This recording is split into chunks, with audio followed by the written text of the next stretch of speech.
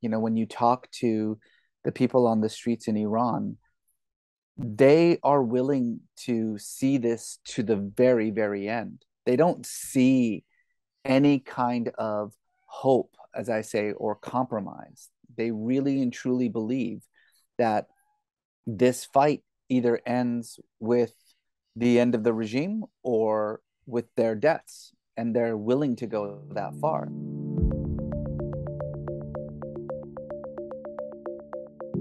What could go right? I'm Zachary Karabell, the founder of the Progress Network, and I'm joined as always by Emma Varvaloucas, the executive director of the Progress Network. And we are having, in our season 3, a series of conversations with people who are looking at the world through a different lens than the daily deluge of dystopian data. And that is all in the service of the sensibility that we bring to the world. The lens through which we view the world intimately shapes what we think about what's going on and what we think is possible. And if we are all collectively mired in that despair or doom scrolling or Armageddon, it becomes harder and harder to see our way to a future that we want to create and not the future that we fear we are constructing. And I say this every week, and I'm going to keep saying it because I think it bears repeating. Like, I don't have any answers. Emma doesn't have any answers per se. I'm just one guy with an opinion. And we are simply an agglomeration of people who have their own view of the world. But I think we owe it to all of us, we owe it to ourselves to try to see the world through different eyes than we might be seeing it. To say, hey, is our conception of everything being chaotic and heading downhill, is that true? Is that right? And even if it is true, what do you then do? Do you give into it or do you try to change it? And there's a whole lot of giving into it, and there's a whole lot of belief that things are getting worse in many parts of the world, not just the United States. I'm sure if we were having this conversation in Portuguese about the recent Brazilian election, there would be the same dynamics of roiling discontent, particularly given that it was a highly contested election between Lula and Bolsonaro. So this is kind of a global issue, not just an American issue. Although we are, I'm an American, Emma's an American in Athens. We have that bent. So that's the shtick, and that's what we're trying to do week by week, day by day, and what we're trying to do with the Progress Network. And today we're going to talk with somebody who has certainly been in the mix and been in the fray and had his own jousting with ideas he dislikes and people that he dislikes as well.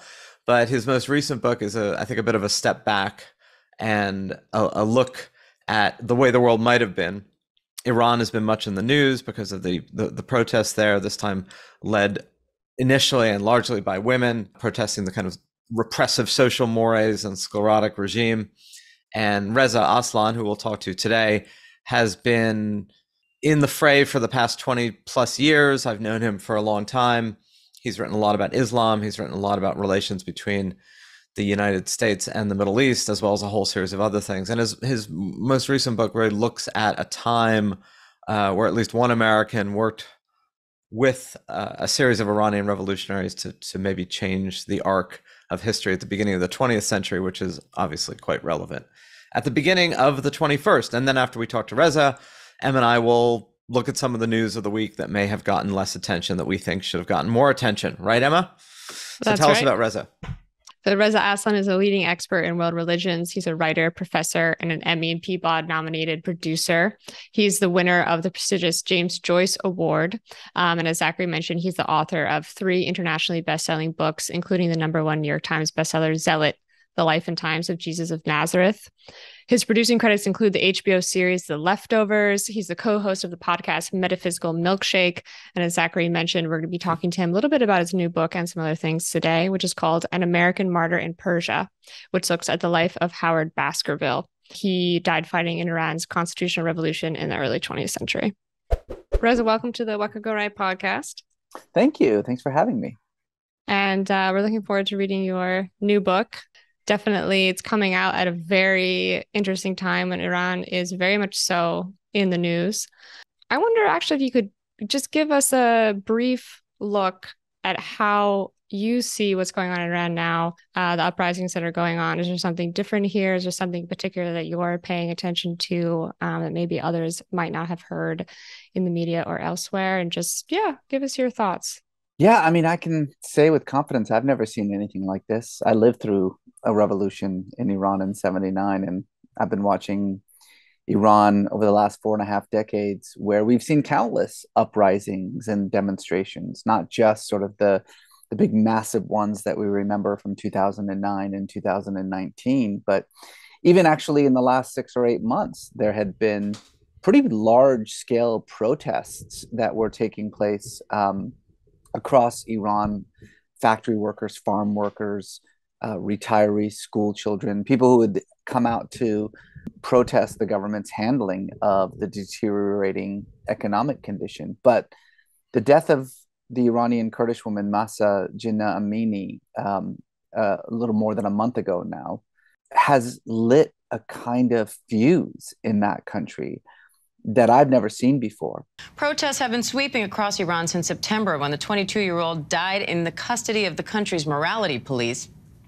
Now demonstrators are calling for regime change, posing one of the biggest challenges to the republic's clerical leadership since the Iranian Revolution in 1979. Partly it has to do with the fact that Gen Z, who is really leading this revolution, seems to have a completely different relationship with the government. They're not interested in any kind of conversations about reform or changes. They are united in the call for the end of this regime. Partly it has to do with the fact that this is clearly a feminist uprising. It's being led by women, sparked by women, and women, despite what I think a lot of outsiders think about Iran, which of course has disgusting gender inequality, women have always been at the forefront of the major movements in Iran, the major revolutions in Iran, going back more than a century. And partly I just think that it's this feeling of utter desperation. When you talk to the people on the streets in Iran, they are willing to see this to the very, very end. They don't see any kind of hope, as I say, or compromise. They really and truly believe that this fight either ends with the end of the regime or with their deaths. And they're willing to go that far. And at the same time, the regime itself is absolutely uncompromising in its response. So we have these two forces, neither of which are willing to give an inch. And both of them seem to be really hunkering down, for a long, long conflict. And that's really how these revolutions go. I always remind people that the 1979 revolution started in 1977. We're barely 2 months into this conflict. And I think it's going to get much, much worse. But I do, at the same time, feel more optimistic and more hopeful than ever that this regime will finally fall and that Iran will finally be free. I think we talked about this a little bit in one of our earlier episodes about Russia. The thing about authoritarian regimes, right, is that they seem absolutely inviolable and permanent until the moment that Right. they disintegrate, right? And I think the challenge of Iran over the past 10 years is there have been each of these kind of moments where you thought something was going to give around the time of the Arab Spring with Khatami. There's been a whole false starts that the regime has done very well. I mean, if you're part of the regime, they've done a good job forestalling change, right? And I think that's kind of an open question. I'm fascinated that you chose the topic you chose, and part of it is I'm acutely aware of kind of your own career arc, and certainly this book about Howard Baskerville and 1907 and 1909 in Iran is, it's less overtly polemical than some of what you've done over the past decade plus. It's more elegiac, right? It's kind of a look at a time. I mean, I'm suppose narcissistically reading in my own sensibility to it. I once wrote a book about the building of the Suez Canal, and I wrote a book about Muslim, Christian, and Jewish coexistence, and those were both stories in some way about, alternate paths of where East and West, or Muslim and Christian, or different cultures could work more constructively together rather than work at odds with one another. And I'm just curious what the genesis was. Is this a story you've wanted to tell and other things interceded and now is the time to tell it? Have you, in the normal arc of your own life, are you sort of also taking a step back and looking at what could have been and not just what is? So where did this come from? Yeah, it's a lot of those things. Yeah, this is a story that I've known pretty much all my life, and a story that I've wanted to tell. It was difficult because it's been 115 years and there really wasn't that much information about Howard Baskerville. Basically what people knew about him, what few people who had ever written about him, has all pretty much been the same. He was a 22-year-old Christian missionary from Nebraska. He went to Iran, back then it was known as Persia, in 1907 in order to teach and preach the gospel, and he ended up fighting and dying in Iran's first revolution against the Shah. And that's pretty much it. And so, even when I took on the task of writing this book, I have to be honest, I was very nervous about how little information there was. I thought, am I writing a pamphlet? Is that what's happening here? But I really did get lucky in that I found a treasure trove of information in Persian sources and in Russian sources. The Russians obviously had a very important role to play in Iran at the time, and then also in the Presbyterian historical archives. And for the first time, this historical character who had been really only known by these few actions that he took at the end of his life became a three-dimensional person. And I was able to really place him in this incredibly dramatic time and place, the first democratic revolution in the Middle East.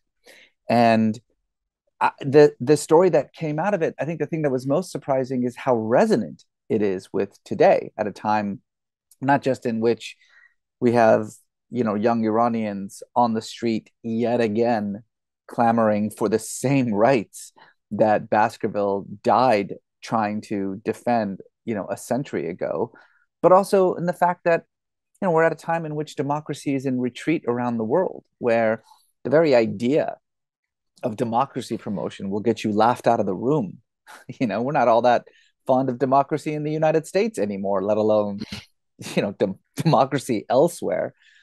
And yet here's this 22-year-old kid, right, who a century ago had a belief in the idea of democracy, the notion that people should be free to have a say in the decisions that rule their lives, that he was willing to die for it, and die for someone else's democracy, right? Not even for his own. It was such an inspiring story, and it always has been an inspiring story. But now more than ever, I just think about where we are in the world and what Howard Baskerville says about the current situation in which we find ourselves. You talk in the book about there's a statue of Baskerville in Tabriz today, right? Yeah, there's a tomb and a kind of this beautiful golden bust of him. Yeah, and that since 1979 remains a place where people go and kind of give genuflect to the memory.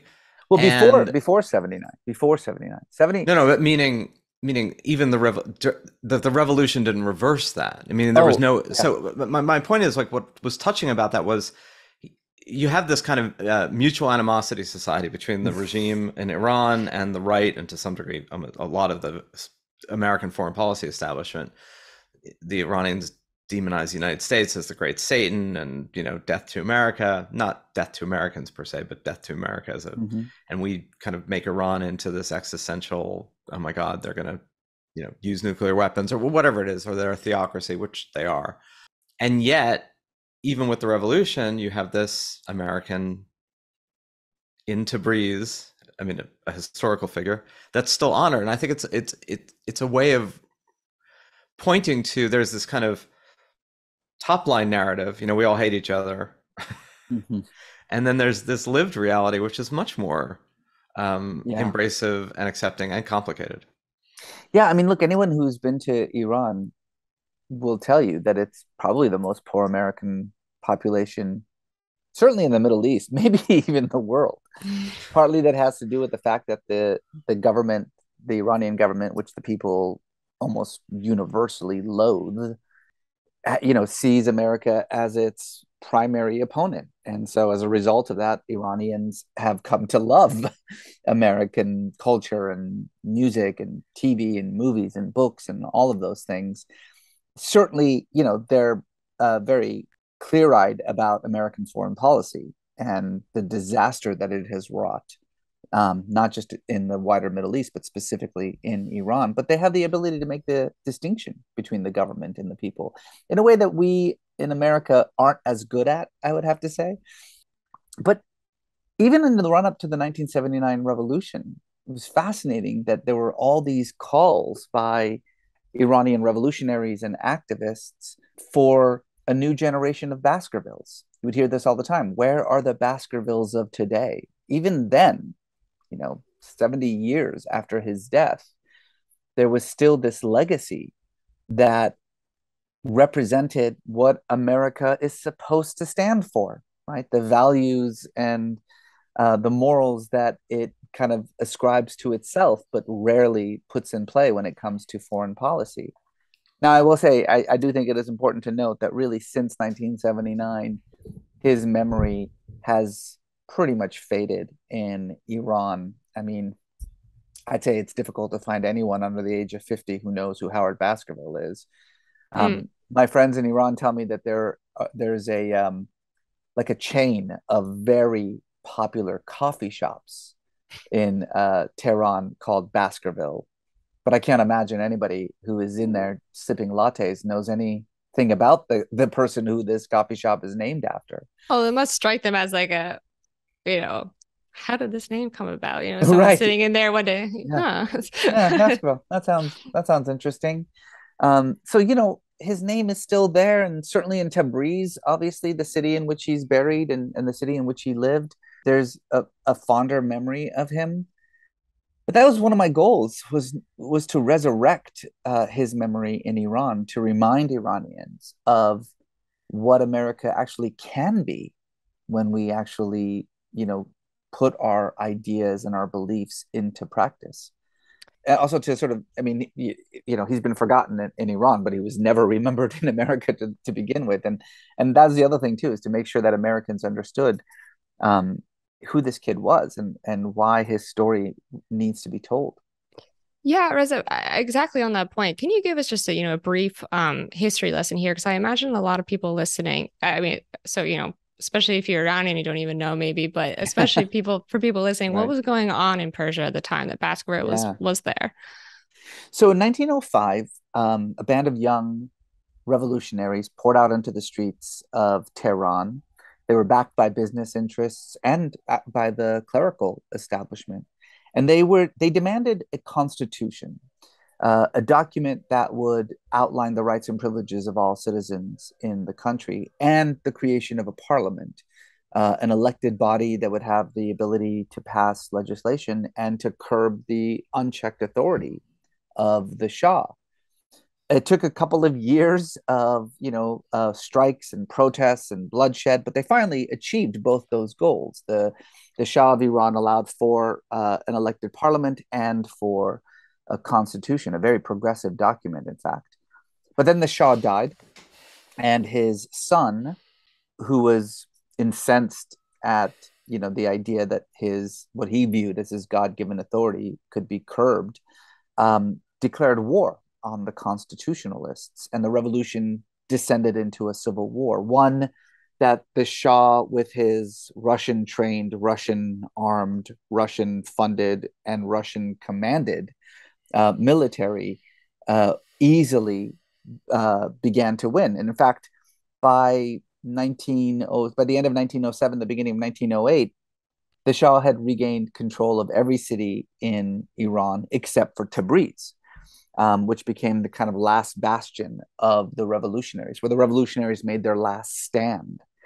And this was when, suddenly this 22-year-old Christian missionary from Nebraska showed up. And he had been sent there by the Presbyterian Church to teach English and history, and obviously to preach the gospel.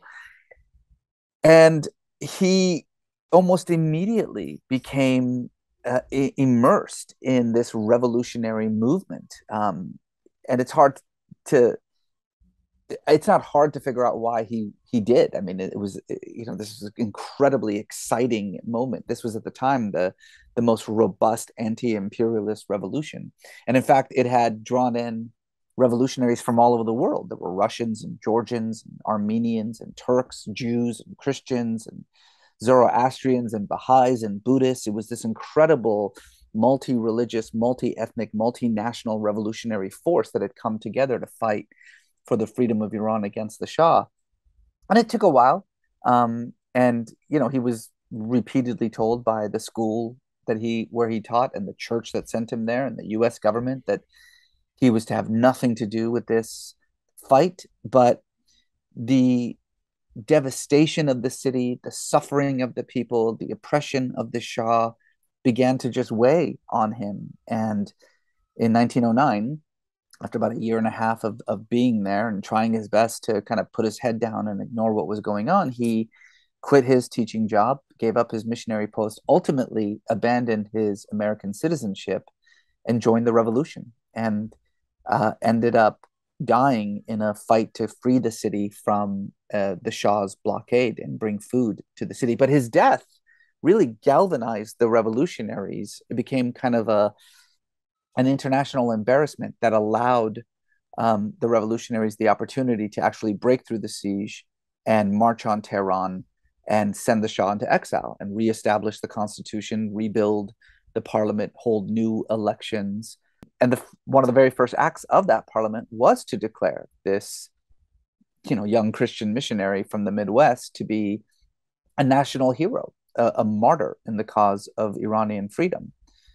And, Iran was for a very brief time, a constitutional monarchy. And then the First World War happened, the devastation of that conflict and the post-war chaos and economic destruction paved the way for a military coup, which then resulted in a new Iranian dynasty, the Pahlavi dynasty, which, for people who are familiar with modern Iran, that's the dynasty that was ultimately overthrown in 1979 that led to the Islamic Republic that we now know.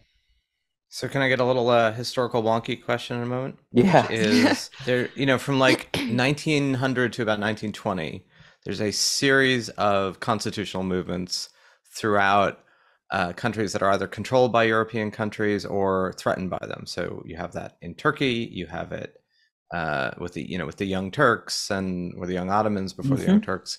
You have it in Egypt with the Wafd Party. You have it in Vietnam, or what was then Indochina. So you have a kind of a China, Mexico. You forgot Russia, even right. Russia, yeah, and everywhere. Right, Russia prior to the 1917 revolution, almost all of which end badly. Right, I don't think a single one of those becomes a constitutional democracy or even something anywhere close. They're usually repressed. There's some version of what happened in Iran. This is a kind of an impossible question, but I'm really interested to hear your thoughts because you've thought about it. Like, what do you think explains that? Like, why was there this sort of interrupted, path that seemed very promising in a lot of the world, and then by the 1920s is been violently set back? Well, the easy answer is the war to end all wars. Like, that's the easy answer, right? I mean, I think sometimes we forget the earth-shattering devastation of that war and what it left behind in large parts of the globe, and the instability that arose out of that that global conflict. But the longer and more complex answer, the more wonky answer, if you will, is that constitutionalism, which was a very new idea at the time, was very hard to kind of define in any kind of universal way, right? It meant different things to different people. For some, it meant popular sovereignty and elected bodies that could make legislation. But for others, it meant freedom from foreign interference. For others, it meant upward economic mobility. For some, it meant just equitable taxation.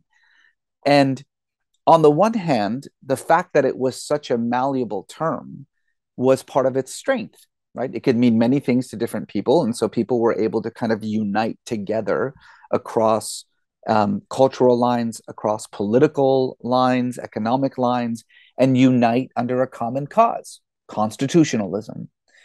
On the other hand, when you actually achieve that goal, then suddenly all of these disparate groups with different ideas about what was to come out of this revolutionary fight all get a voice. And the result is, as we've come to realize when it comes to, democratic societies, gridlock. You're just kind of frozen in place. And when you think about the response that was necessary in the post-war period, gridlock was the last thing that people needed. This was certainly the case in Iran.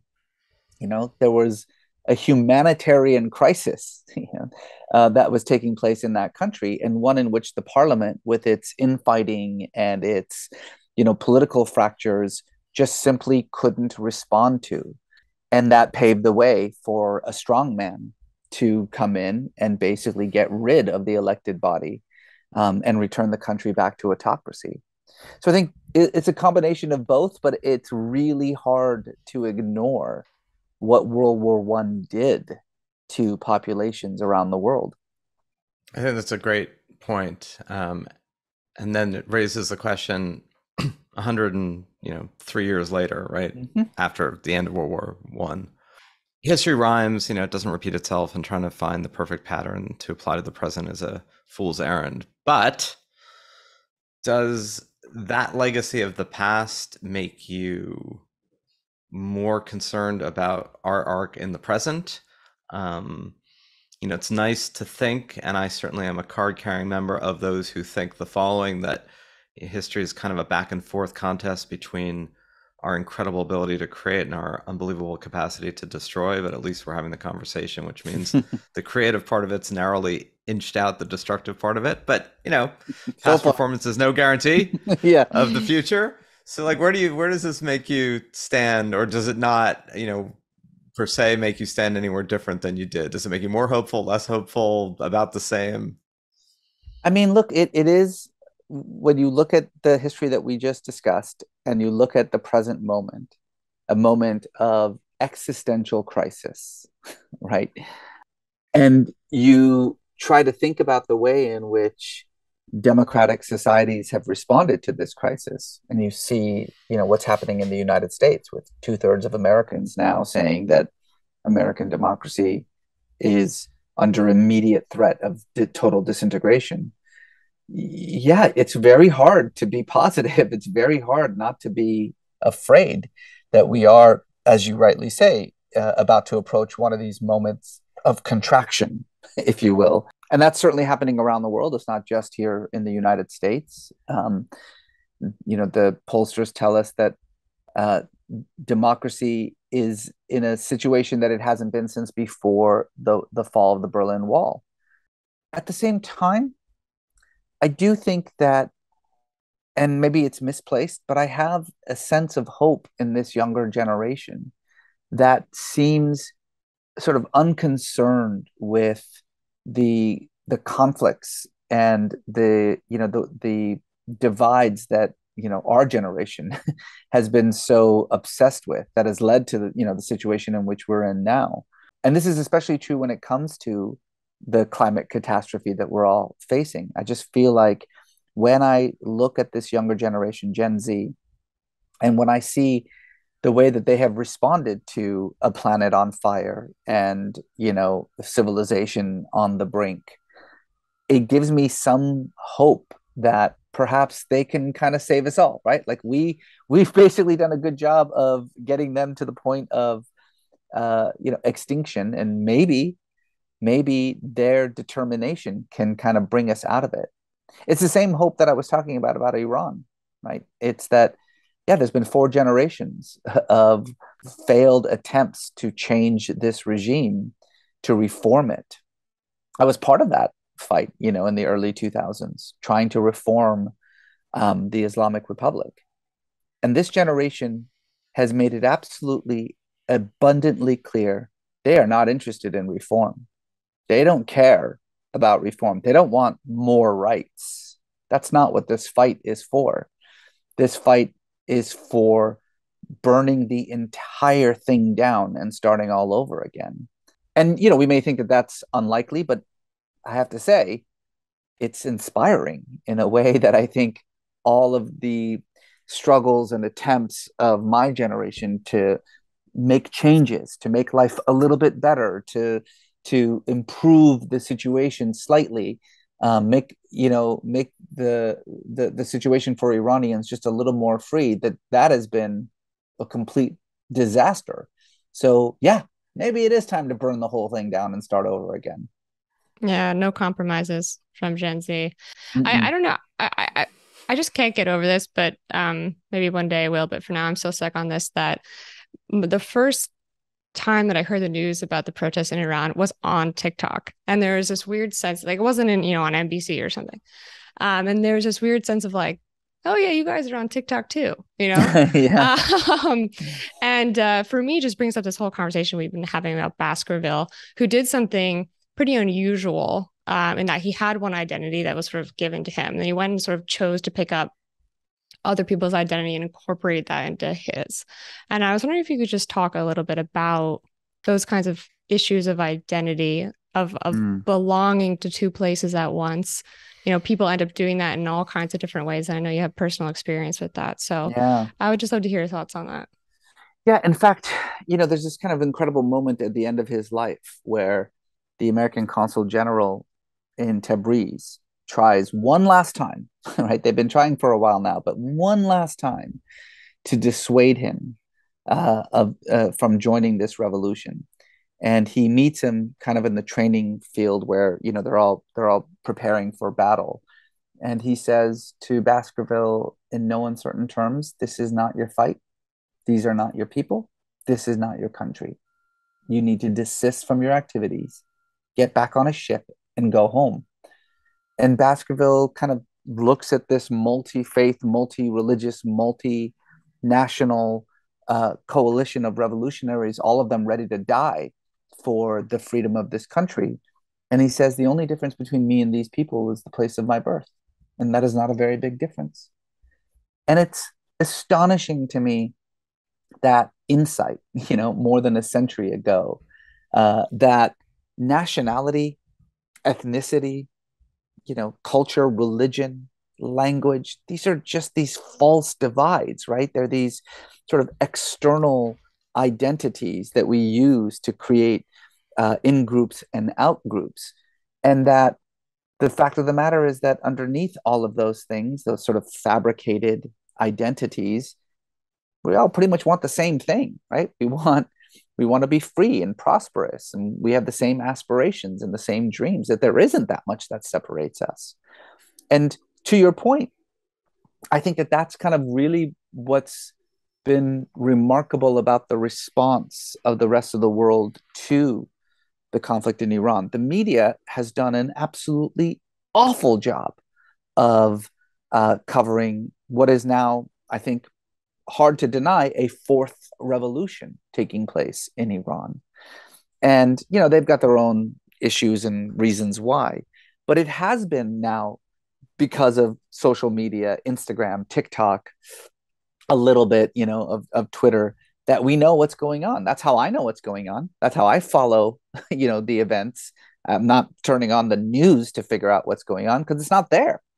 And I think what we're witnessing now, and what the sort of this bond is, the reason that we are so kind of glued to these dramatic images, is because underneath the different culture and different religion and different nationality, we recognize this desperation that we are sensing, especially from Iranian women, right?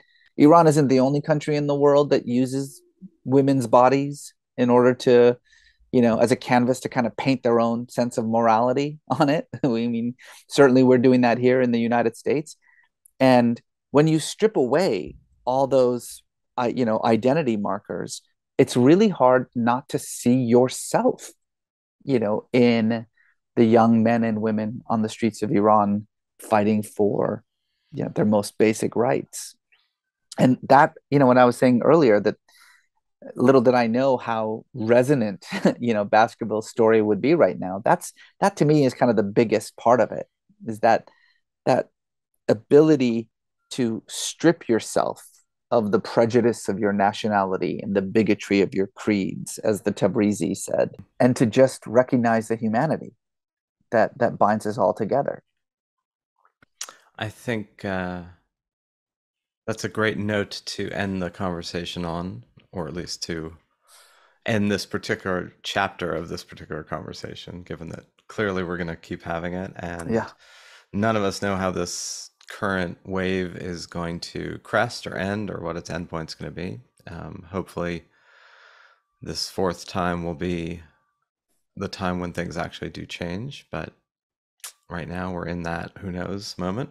Yeah. I do want to thank you for the book and the message. And you've had a fascinating career arc to date. I'm sure it will be equally so over the next X number of years. And I look forward to continuing the conversations with you as that happens.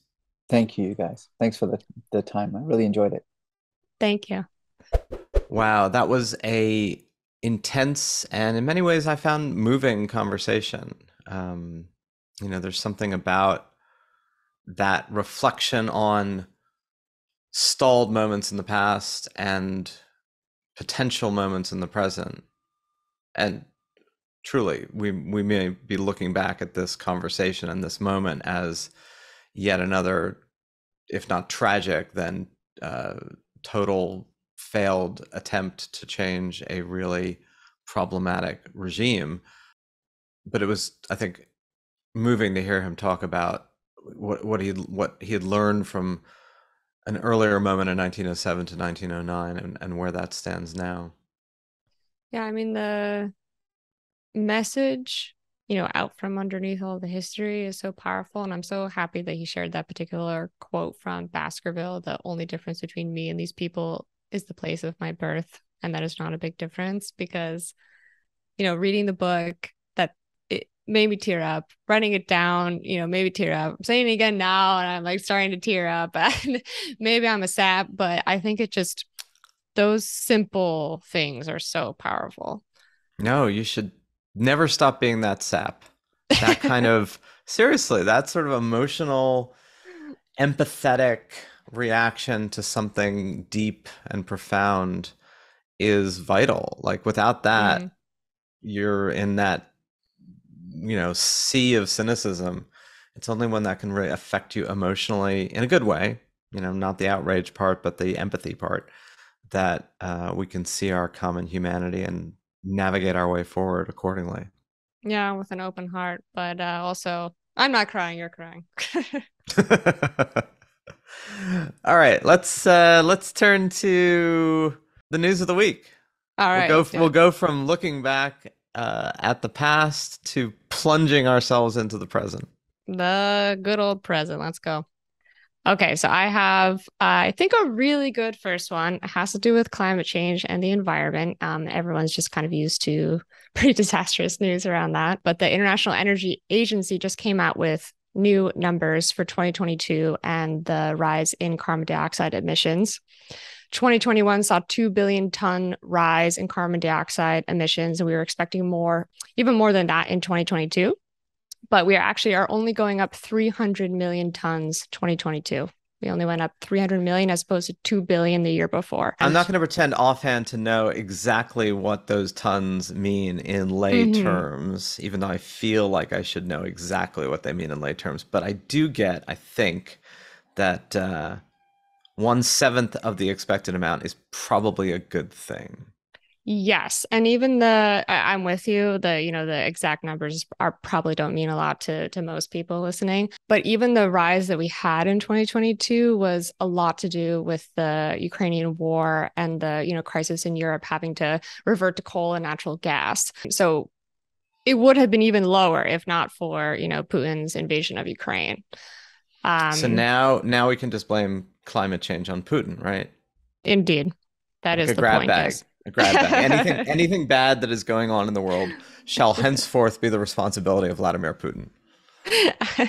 I'm down for that.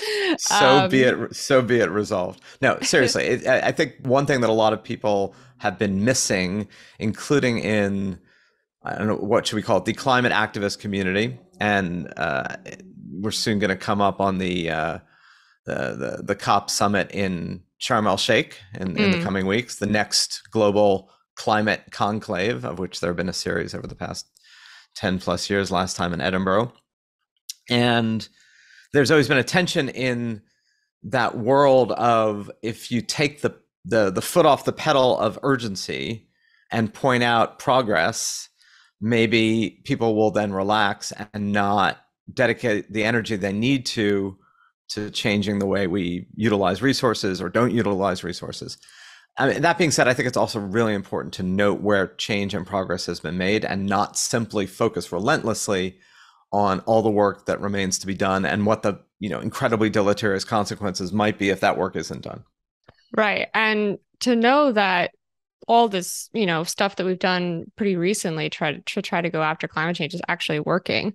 Right. The other, big number from the International Energy Agency was that we're hitting a new record of solar and wind production. I have a feeling that we're going to be hitting new records, quote unquote, of solar and wind production for quite a few years because it's just ramping up. They estimated that the ramp up of solar wind production avoided, and again, a number, but if you can compare the numbers against one another, you'll see the point. It avoided 600 million tons of carbon emissions. So we went up 300 million tons and we avoided an additional 600 million from the ramp up of solar and wind. So there are things happening out there. Absolutely. And, as someone like Andy McAfee, who's a member of the Progress Network, has pointed out, the more affluent societies become, oddly, there's sort of a energy intensive resource consumption rises really steeply when you go from sort of low middle income to upper middle income. But once you reach that upper middle income, it starts leveling off and decreasing. So while it's certainly true that Europe and the United States in particular are responsible for a massive amount of climate emissions as affluent societies, relative to sub-Saharan Africa or parts of Asia, once you reach that sort of plateau of development, your energy intensiveness and your resource intensiveness, as you become more digital, as you become more urban, as all these things happen, it actually starts to decrease. And a lot of people don't know, including many countries in Europe and the US, that carbon emissions have been dropping for like 20 years. Right. The reason why globally the carbon emissions keep going up is because there are these developing economies that are trying to play catch up here and are building, including places like China and India and those really big major players. But which continually say to the developed countries, hey, wait a minute, you can't tell us that we don't get to share in the same level of kind of material affluence that you have just because you've already expended the planet's carbon budget. Right. And so the name of the game is trying to leapfrog those countries from where they are into just clean technology, which I think Bloomberg gave like billions relatively recently to try to make that happen. So we'll have to follow up on that at some point. I expect you to have solved this by next week. We expect Bloomberg to have solved this. Come on, man. That's right. Billions. Your presidential run didn't go so well. No, did not go so well. But that's a subject for another podcast. Yes. Okay, so let's leave the climate for now and go to something that is it's kind of funny to say close to my heart, but it's close to my heart. As a birth control taking woman now living in Europe, where you can get birth control over the counter. I think a lot of people will know that the US is sort of an outlier in that you need to get a prescription for birth control. And certainly now with the rollback of Roe v. Wade, it's becoming even more important, I think, to take that step to have birth control over the counter. And we might have it for the first time soon. FDA advisors are meeting in the middle of November to make a recommendation if this one particular birth control pill will be prescription or over the counter. Advisors for the FDA have delayed their discussion of a potential over-the-counter birth control pill. Opill is a non-estrogen contraceptive women can take once a day to prevent pregnancy. Right now, it must be prescribed, but Perrigo has submitted the drug for over-the-counter approval. Now, if approved, Opill will be the first daily birth control pill available over the counter. Perrigo said the FDA postponed the meeting so it could review additional information related to the potential move. The downside of that upside is it takes the FDA forever to move on these things. There was a recent item in the news, I think you mentioned it at one point, of over-the-counter hearing aids finally being offered, given that you needed a prescription and they would cost $5,000-$7,000 and you'd have to go get tuned up. And now the technology is there to just kind of buy them and set them up on your computer by yourself. But it took the FDA 5 years from the time that this bipartisan bill was passed, partly by Elizabeth Warren, but also with huge Republican support, between the time that bill was passed and the time the FDA actually authorized it in August of 2022. So part of this is a call for quicker action on the part of the FDA. I don't know where they are with the over-the-counter birth control. Yeah, I think that they're expecting a decision in 2023. And I think that has to do with the fact that the pill is supposed to be coming to market then. So they're moving faster than usual, but it's also, like you said, kind of who knows what's going to happen between now and then. And of course, there's the additional special USA hurdle that even if the FDA advises and decides that they can do this over the counter, federal law doesn't require insurance to cover birth control over the counter. Yeah. Only 13 states do. A whole other issue. Same thing with the hearing aids. So, that's sort of a step forward, but with the asterisks of we still have an incredibly challenging bureaucracy that doesn't move nearly as quickly as the need of humans, and will leave a lot of people in the lurch in the midterm. But things are clearly moving in the right direction. Yeah, on this score. Yeah. I mean, it really should. Or everyone could just join you in Athens and get everything over the counter. Come to Europe, guys. Come to Europe. I get my birth control over the counter and it's €8. Okay, so I'll just leave it there. And you'll happily sell it to someone for 12. That's right. That's the Greek style for sure. All right, moving on. Let's talk about, something that's fresh, hotly debated, and that I don't think we've talked about yet, which is student loans. So, of course, right now, the whole Biden program for $10,000 of relief for Pell grantees is on hold. This morning, the financial future of millions of borrowers in limbo. The president's going to do everything that he can to make sure that we get this done. The Justice Department filing a response last night trying to reverse an appeals court's temporary stay, which halted President Biden's plan to slash student loan debt. The court sided with 6 Republican-led states who argue the president is overstepping his authority. Biden's plan would cancel up to $10,000 in federal loans for most borrowers and up to $20,000 for Pell Grant recipients. As of last Friday, 22 million Americans had already applied for forgiveness. But there was a sort of a strange success story that I saw that I really appreciated, which is that the website that the government set up to apply for this student loan relief was really simple and really good. So, this New York Times article had the comparison that the first day that Obamacare was launched, there were 6 people who successfully got through that process on the Obamacare website. That's in contrast to the 22 million people that successfully negotiated the student loan website in the first week that it was open. So yes, well, as we know, the launch of Obamacare at a technology level was one of the most embarrassing, most ludicrous launches, and it really showed how antediluvian the government, at least in 2011, was in terms of getting a technology platform along with a piece of legislation. Although, frankly, as we saw in 2020, when all those benefits were being channeled through state websites that were running on programming from the 1980s and mainframe computers, again, back to our bureaucracies are slow, human needs are quick. So I will say, and this is probably, we should do this as a longer conversation, as appealing as a lot of the student loan relief is, I mean, there is a lot of legitimate questions that could be asked about it, meaning, what about students who paid back their loans? They're not getting credits for the money they spent. What about people who didn't go to college because they didn't want to incur those loans because they didn't assume that they were going to be forgiven? I just think in the rush to celebrate this as a needed relief of a lot of really ridiculous debt burdens, it was done, I think, more for electoral gain than really carefully crafted policy. Yeah, so I probably should have caveated this whole thing, which was let's celebrate the successful technology of the thing and not necessarily be for or against the student loan program itself. I am sympathetic to the view that like I'm not even sure if the program is legal, and I am also sympathetic to the view that I think it cast too wide of a net. Like I know people who are going to get, well, if the relief goes through, I know people who are going to get it and it's going to be super helpful to them. I also know people who are like, yes, give me that cash. And like they really don't need it. And I also, my biggest bugaboo about this whole thing is that I don't really think it's going to fix the college system in the States, which is really the thing that needs to be fixed.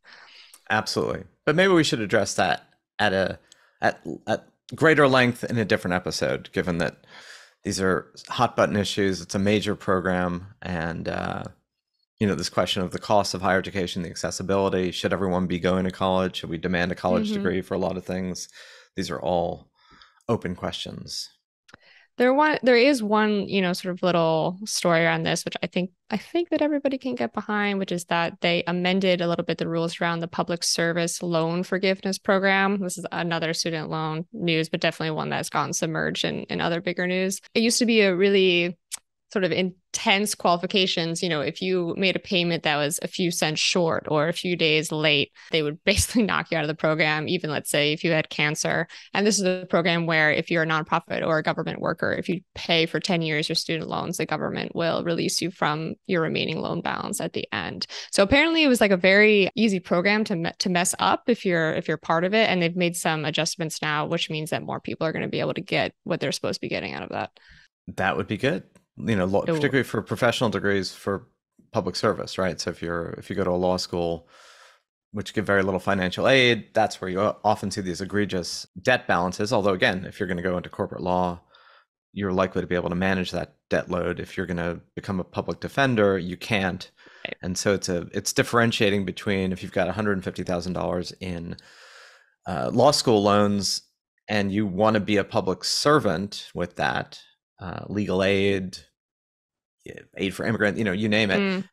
It doesn't add up unless you have money on the side. So again, distinguishing between need, I think that's what we alluded to before with the program. It's a very broad brush. There's a lot of specific areas that need remediation. That doesn't mean the entire thing needs loan forgiveness. But again, controversial. I'm sure a lot of people disagree, and it's worth continuing that particular conversation. Yep. And people can let us know if you want to hear that conversation. Our inbox is open. So we have one more little piece of news just to follow up on our marijuana beat, since we've been hitting it a couple times. And we've been hitting it, huh? We've been hitting, or even token, here and there. But Germany is planning to legalize recreational. I've been hitting it already, apparently. Germany is planning to legalize recreational cannabis in 2024, which would make them only Malta so far in the EU has totally legalized it. This plan from Germany goes further even than the Netherlands. And to be honest, I wasn't expecting that from Germany. So there you go. And how does that compare to state legalization in the US? About the same? I mean, meaning Germany will be nationally equivalent to Colorado? Yes, I believe that that's the case. I have to look at the specifics. I know, for example, that Germany will allow 3 at-home cannabis plants per adult. And for instance, I don't know what you're allowed to do in Colorado, per cannabis plants. But I think more important, which we talked about with Senator Hertzberg, the banking part, meaning making it a legal business, which it still is not at a federal level in the United States. And that creates all sorts of problems for distribution. You can't sell across state boundaries. You can't use banks. I mean, it's legal-ish in the United States. Yes, so Germany is going to be legal, full-fledged legal business, and they're also maybe looking into laws around regulating the intensity of the THC for under 21-year-olds. So that was the other thing that we had brought up as a potential caveat before. That's good. So the Germans are on it. Das Smoke. Das Smoke. So that's all for today. We're gonna on that high note. The puns. Oh, they're just coming fast and loose. We will I hope join you all next week, or rather we will join, but I hope you join us next week and listen to some of the episodes you may not have, and check out the What Could Go Right newsletter, which is part of the Progress Network and is weekly and is free, but you have to go onto theprogressnetwork.org and sign up for it. And check out our new TikTok. What's the TikTok address, Emma? Progress NTWRK, so network without the vowels. Yeah, so we are Progress Network without the vowels. Well, Progress has the vowels, Network doesn't. Yes, that's right. And you can see Emma do her TikToks. That's right. For better or for worse. Thank you all. We'll talk to you next week. Thank you.